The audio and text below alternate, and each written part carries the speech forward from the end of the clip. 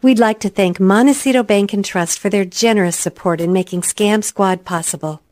I'm Patty Teal. And I'm Deputy District Attorney Vicki Johnson. Scam Squad is up next. Sound off. 1, 2. Sound off. 3, 4. 1, 2, 3, 4. Scam Squad.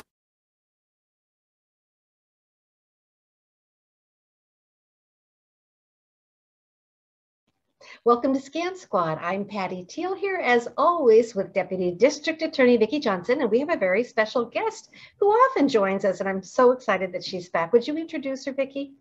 Absolutely, Patty, and it's been way too long since we've had this guest. We're fortunate to have back with us today criminologist Judy Christman Yates, who writes a monthly financial exploitation newsletter full of all kinds of very valuable information.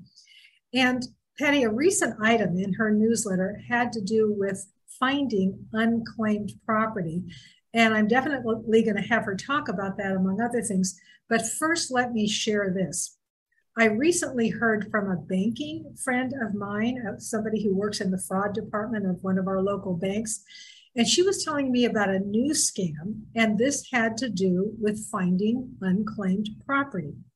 So apparently potential victims are getting letters saying that a federal class action lawsuit has been settled and that the recipient has been identified as a claimant to a portion of the funds, and the total value of these funds is $4,800,000. And apparently these funds are being held in trust, waiting for these claimants to come forward. I would be so excited if I thought that I was getting $4,800,000. Who wouldn't want to be a part of that settlement? But unfortunately, I'm assuming there's some sort of a catch. Of course, there is a catch. And you have to send anywhere from $30 to $50 to a claim processing center. And just FYI, this claim processing center seems to be in Linwood Plaza, Fort Lee, New Jersey. That's where apparently these communications are originating from. And of course, once you send in this money, they will help you get your percentage of the settlement. And you have to send this money within 5 days. So once again, scammers are using two tools of the trade.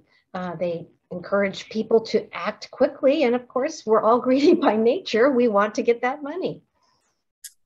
And unfortunately, people have fallen for this, and they've shared their experiences on social media. Big surprise, no one has gotten any money, and they have lost the money that they sent. But there is a legitimate way to see if you have any unclaimed money or property out there. And I have asked Judy to come on today and tell us about that. So welcome, Judy. We are so happy to have you. And first of all, please tell us what kind of money or property are we talking about that could be claimed? Well, thank you, Vicki and Patty, for having me back on Scam Squad.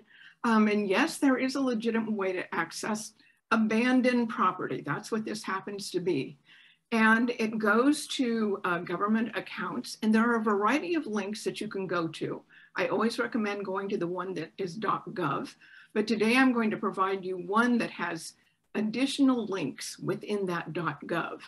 And we'll talk about that in just a moment. So the common types of unclaimed property include bank accounts, safety deposit boxes, what would happen to be in a safety deposit box, stocks, mutual funds, uncashed cashier's checks or money orders, certificates of deposit, insurance policies that have matured or terminated, mineral rights and royalty payments, trust funds, escrow accounts, utility accounts, and even claims to foreign unclaimed property. So there is much, much more. And the one thing it does not include happens to be, and it's a little confusing, unclaimed property does not include real estate. So physical property is not included in this. Yeah, that makes sense. And actually, I have to tell you that I did receive some unclaimed property. I did file a claim and I did receive some. So this does work. But Judy, how do you file a claim? Well, there is a site, and I'm going to repeat it twice so that you can get it for sure. It's https://www.usa.gov/unclaimed-money. One more time, that's https://www.usa.gov/unclaimed-money. Okay, so to make that simple, I would say people could go to usa.gov, unclaimed property, and it would probably direct you to that site. Correct, but when you do that, I want to make sure that when you actually go to that link, it does have an HTTPS in front of it. Good, that's good. Okay, good to know. Now, is there a charge for filing a claim? No, there is no charge. However, you may need to pay income tax on what it is that you're going to get back. And there are people that are out there that actually do go out and look for money for you. And there is a law that says that they cannot charge more than 10% fee based on how much money it is that you're getting. But there's no reason for you to go to anyone else. You can go to this site, and it's really easy to go in and follow the directions and get what belongs to you. And what kind of proof do you have to have that you're the rightful recipient, if you know? What kinds of things the are requirements are different for each site. So you do your homework and you just follow the directions on that particular link. Okay, good to know. And I know that people have been very successful in going to this site and getting property, myself included. So it really does work. Now, in this same newsletter where we got this information about finding unclaimed property, you also talk about Facebook phish claims, phish spelled P-H-I-S-H. Tell us what these are. Well, Facebook phishing claims is, like I've described before, it's phishing, like F-I-S-H-I-N-G. The scammers are throwing out information and they're trying to get you to click. In this particular case, they say someone tried to log into your account and you need to report the user or you need to confirm that it's you. Do not do anything. They're just trying to get you to click on their information, on their link. So do not click. We've talked about it before, and clicking can be really, really dangerous. You need to think about that before you do it. So if you do have a claim that you've been compromised, then what you need to do is just log into your account and go to Facebook without doing anything that the scammer sends you. Just go into your Facebook account, and in Facebook, you can actually let them know that you think you've been compromised. But in this particular case, you have not. They just want you to click on their links. And you do reference Facebook in your in the article here, so I'm assuming that seems to be the ploy that scammers are using these days, telling you that your Facebook account has been compromised. There are other ways that scammers can tell you an account has been compromised also, other ploys that they use, but it seems to be Facebook now that scammers are tagging onto. Well, so go ahead. They try everything. Matter of fact, just about an hour ago, my neighbor came over and let me know that he got a text and said that he had a TV that he hadn't paid for. Well, it was the same thing. And it's like, don't click on anything. Let's talk about this first. No clicking, no clicking. Don't call the numbers that they have on there. If you get anything that's unsolicited, you never follow that. You need to just get away. Don't do anything quickly. And you need to go directly to the legitimate site and, check on it. Don't click. Don't click. Very good advice. And we've certainly talked about that before. And scammers were using Amazon for a while to try and get people to click onto a link, telling them there was a problem with their Amazon account. So now apparently it is the Facebook account. So thank you for warning us about that, Judy. Now, your April newsletter ends with a great checklist on how to protect ourselves from common scams. And we can all use a refresher course on this subject because many of us are still getting scammed. So first, tell us what kinds of scams that you are talking about, and you referenced those in your newsletter. Well, in Consumer Reports earlier this year, they did a great article about protecting yourself, and they brought up 5 scams that are so common. They're just played over and over. So the first is the imposter scam. You owe us money. So anyone pretending to be a government agency, a utility company, whatever it happens to be, those are called imposter scams. The online shopping scam. Be careful what you're clicking on. You need to only go to known sites, for example. And when a deal is too awesome, it probably is one you best avoid. It's going to cost you in the long run. The employment scam, a great job awaits you. Well, that's a perfect scam because what they're doing is asking you to give them all your personal information, sometimes even your social security number. And you need to be very, very careful when you're looking for a job and what you're giving them. And so not only are they getting your personal information, they oftentimes ask you for money up front to pay for supplies or what have you. Do not fall for that. The investment scam is a big one. There are big profits in that. It used to be that it was the gold scam. We're going to sell you gold. Now they're saying we're going to sell you gold and or cryptocurrency.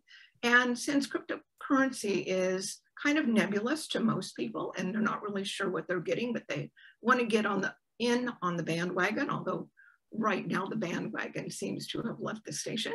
So just be really, really careful. Do not buy any cryptocurrency or any gold from somebody that you do not know. Go to a legitimate group. And then the last one that they have is the sweepstakes scam. And that's a big one. They say, oh, you've won this money, send us a tax, like a patriotic tax. Well, there is no such thing as a patriotic tax.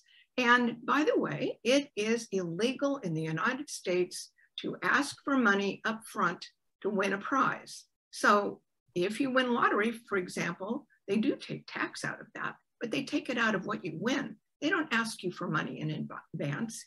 Anytime they're asking for advance money, it is a scam 100% of the time.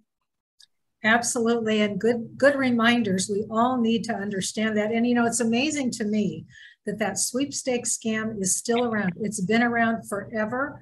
I'm sure it's one of the original scams, and people are still getting sucked into that scam.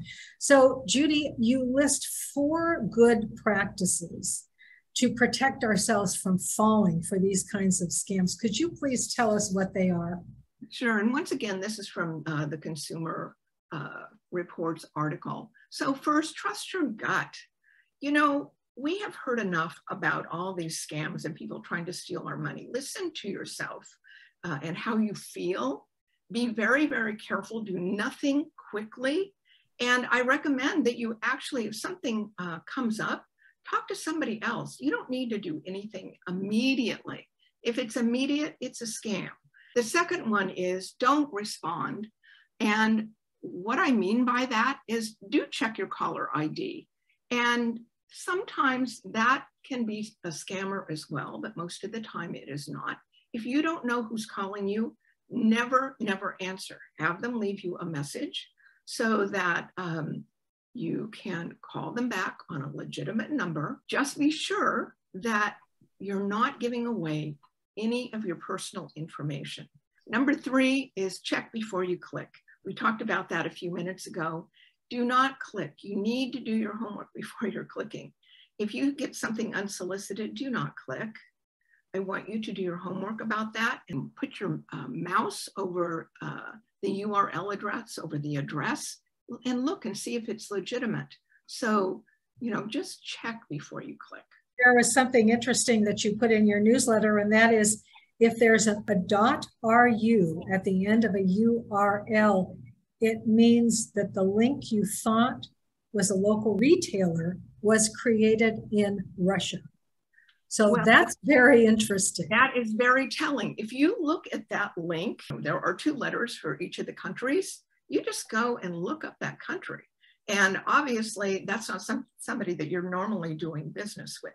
So you need to check and see who it is that is sending you something. Unfortunately, it doesn't come up automatically on your computer. You have to put your mouse over that and kind of hold it down, and it will show you that longer address.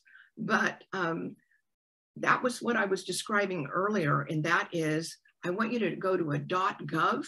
When you're doing something official and there is a government address, it always ends in .gov.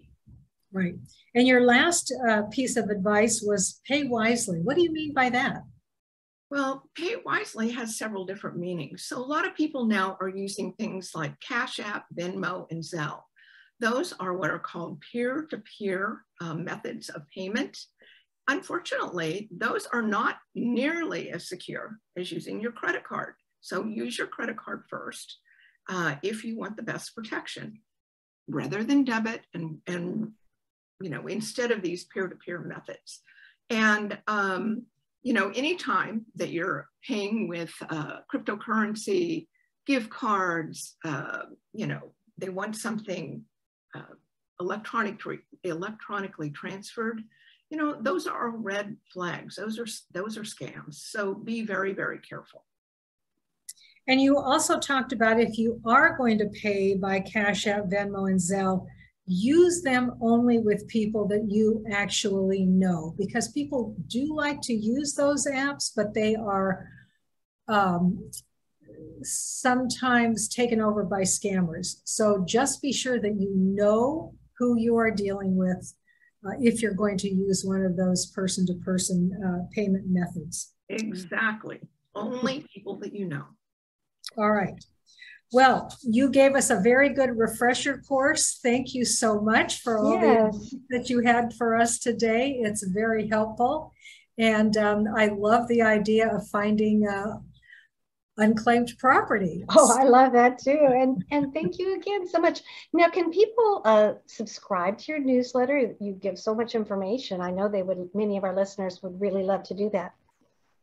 Well, that is a very interesting question. Actually, it's something that I do as a community service. So I don't mind putting it out there, but you have to, you know, let me know that you want to sign up. And it makes me a little bit nervous, by the way. So it's yatesjc805@gmail, and ask to subscribe to that. Thank you. Thank you so much, Judy. You practice what you preach, and you're very careful, so we appreciate that. Absolutely. It was great having you back, and we're going to invite you back real soon, because I just got your last newsletter, and it's full of lots of good information. So thank you for having me. And I just wanted to add, we have a YouTube channel, and we also are a podcast in addition to being a radio show. So subscribe so that you don't miss any of these important warnings. And Vicki, before we go, can you give your fraud hotline number? I can. It's area code 805-568-2442. Once again, 805-568-2442. Thanks so much, ladies. Until next week, Vicki. Thanks, Patty. Thanks, Judy. Bye.